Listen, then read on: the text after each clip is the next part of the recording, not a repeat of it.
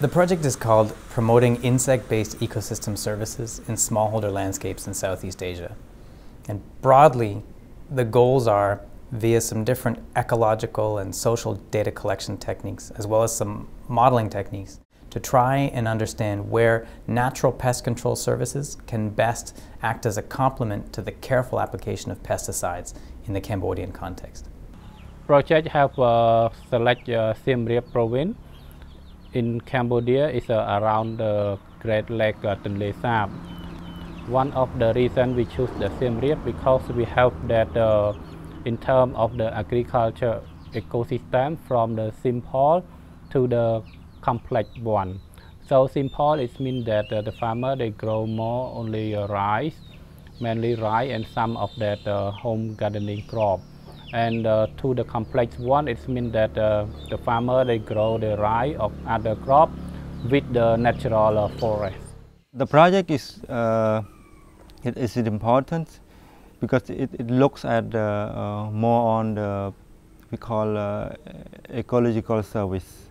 Ecosystem services are the combined actions of the species and physical processes in an ecosystem that perform functions of value to the society. The project has two components. One is ecological research. In one part, we do the experiment to collect, to catch the insect and count it. And another component is on the household surveys. For the social aspect, so we interview the farmer about the perception. So what do they think in terms of the agriculture ecosystem or insect here? So my name is IFPRI. So I'm the IPM specialist. We are here in the insect zoo. The insect zoo, there are 50 insect zoo. We raise a brown plant hopper inside the insect zoo. We study the interaction between BPH and the natural enemy. BPH is mean the brown plant hopper. These are the cereal pests in rice crop in Asia. BPH like to stay in the base of the rice plant. The BPH suck the sap of the rice plant. So rice plant become destroyed. We call the hopper bone. If the cereal are damaged, so farmer could not get yield. So the population increase. When we knew a lot of pesticide, so the pesticide kill natural beneficial insect. Natural enemies are the beneficial organisms or insects that prey upon pests in the crops. We are doing a number of ecological experiments to identify the different species of insects that are present in the system and to measure the level of biological pest control services they provide. ខ្ញុំបាទឈ្មោះស្រីជុំជាគ្រូ IPM នៅស្រុកសាបាគោថ្ងៃនេះយើងមានការងារមួយគឺយើងរាប់អំពីសំណាក់សត្វល្អិតដែលយើងបានបឺតយកពីស្រែមកឥឡូវទីតាំងដែលយើងកំពុងអង្គុយធ្វើការនេះគឺនៅស្ថានីយ៍ស្រាវជ្រាវកសិកម្មទឹកវិលបាទ The complexity of insect ecosystem and the services they provide vary with the complexity of landscape and the diversity of land uses. So from a pesticide perspective, Cambodia faces some constraints that other countries in the region don't. All of the pesticides that Cambodian farmers make use of come either from Thailand or from Vietnam, and there's no local translation into Khmer script of what's written. Very typically you see application of these sort of cocktails of 5 or 6 different things throughout the season, which aren't necessarily the best thing for the crops or the farmers. If they don't kill the insect, they cannot grow the crop. So it is like a dilemma for them. Not only do they induce human health and environmental risks, you see a lot of acute pesticide poisonings at the personal level. They also have detrimental impact on the beneficial insects that keep the pest population in check. But for the farmer, the knowledge is limited. What they can see the problem is just very short-term solution. We need some people who can think in terms of the long term, how to improve the ecosystem that eventually reduce the pesticide on the insect.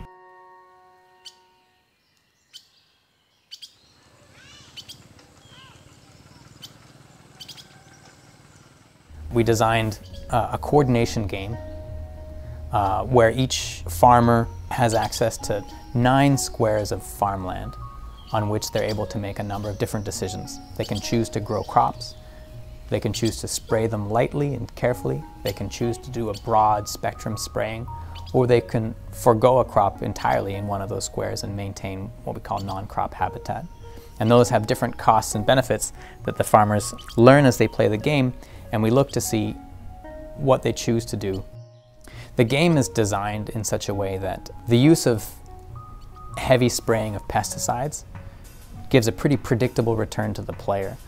And so the game has a couple of different important equilibria. The Nash equilibrium of the game, which is sort of what we call the selfish strategy, or the, no matter what other players do, I'm okay if I do this strategy, and that's to heavy spray. We've calibrated the game so that the payoffs for the farmers can be about the same or even slightly better if they're able to solve the coordination problem and share the burdens and benefits of doing non-crop habitat. And so the question for us in this game is, given a world where the benefits are the same either way, what kind of a nudge does it take to encourage farmers to shift from that selfish Nash strategy towards the coordinating non-crop habitat strategy?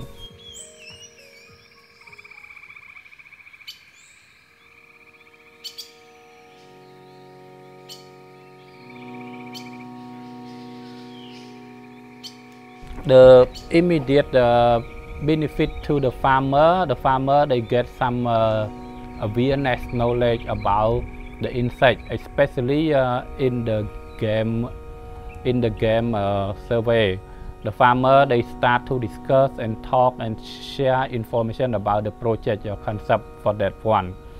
Sometimes it is the first time for them to see the tablet, and at the beginning we experienced that they said, oh, I cannot use the tablet. And the farmer see the importance of the tablet. It is like to watch the movie, take the picture, or even some they ask our innovator if they can buy the tablet for the grandchild to play game for that. So for the farmer, they respond to that technology. Yeah. So when we see farmers choosing, perhaps on their own, to tackle that problem of coordinating, it suggests that part of that is them bringing in their own ideas about what is a good thing, and almost bringing in an environmentally sound behavior into the game. And so that the open question is for us, does that matter? And is it the case that that's something you encounter in the field? Is it the case that some particular farmers are more willing off the bat to try and explore alternatives to the use of heavy pesticides, and if so, why is that? It's a matter of how can we use the information to do something on the next level, the next step. In the case of Cambodia, it's at a point in its economic development where agriculture matters, and the ability to get more out of agriculture really matters. If the finding is positive, that it will have contribute to reductions of pesticide application in the rice field, which is good to the environment and human being. By managing ecosystem services and all the ecological structures and processes that provide those important services, we human beings are benefiting in the long run.